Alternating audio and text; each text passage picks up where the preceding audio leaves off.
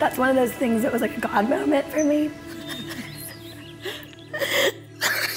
Looking back on it, I always think like, wow, this is... I would cry. I mean, that's just something where I knew it was like meant to be. I mean, I knew long before then too, but it's just pretty amazing, so. So it was like all with God's like perfect timing. Like it all happened.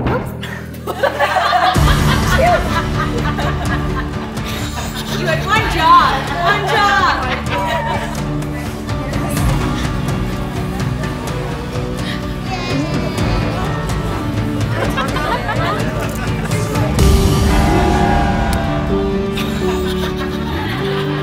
I've never seen her lovey-dovey before, guys. Never seen it until Charles came, and all of a sudden he just lit up her world. So I'll shoot you straight.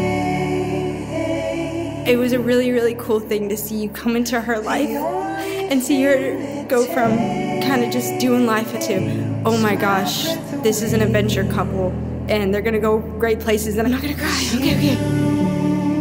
They really act as a complete couple. I mean, in communication, the way they see each other, especially is the way they laugh with each other. It says, I'd hold in my farts for you. They stuck together. They lived in different places a couple of different times. When we met, he was in Houston and I was in Farmington. And so it was like once a month, we'd always see each other. I finally moved to Houston, and then he went back to Midland. So we ended up doing the long distance thing for quite a while. Rachel at one point even asked me, she's like, well, am I gonna have to move to Midland, or what's the deal here? And I was like, no way, man, I don't wanna freaking live in Midland. I got contacted by a recruiter randomly on LinkedIn about a job in San Antonio, Texas. And then literally the same day that I got contacted by that recruiter, Rachel's boss was like, what do you think about moving to San Antonio? Some people don't believe me because they're like, oh no, you definitely like asked to go to San Antonio. And I was like, no, I didn't ask to go to San Antonio.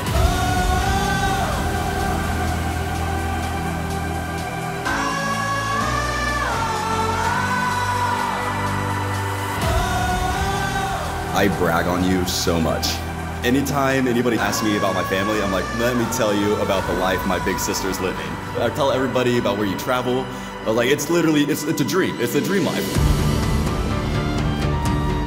When she was born 4 weeks early, and really tiny thing. But you could tell she was ready to go. People to see, places to go, things to do, you know, and she's been going ever since.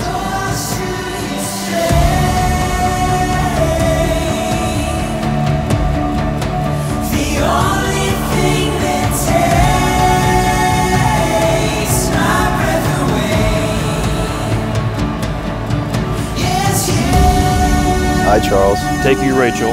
Take you, Rachel. To be my wife. To be my wife. Hi, Rachel. Take you, Charles. Take you, Charles. Be my husband. You want me to read this for you?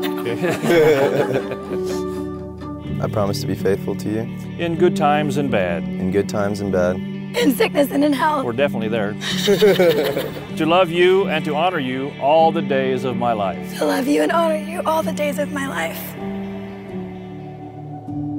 She's been my sweet darling all this time, and Charles has kind of taken over the reins as her travel buddy, and I couldn't be happier. You can tell by the theme of the evening, travel is her inspiration. Everywhere there's a place on a table, somewhere they've been. New Zealand and Bora Bora coming up. Peru, Argentina, Chile. Chile, Argentina, Peru. Mexico, South Africa. South Africa, Qatar. Oh, I mean, I got engaged in freaking Indonesia. Indonesia, Cambodia, China.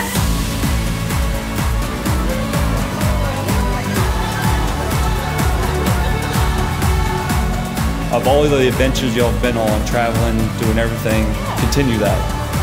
This is y'all's next big adventure.